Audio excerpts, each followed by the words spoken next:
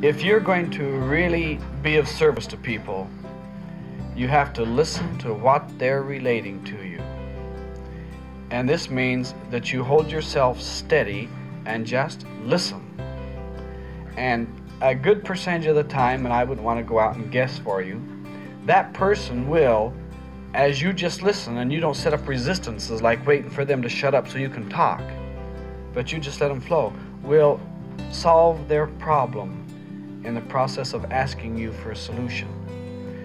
And this is really important so that you learn the first law of spirit while we're doing this, and that is just acceptance. And you sit and let that person just unfold however they want to.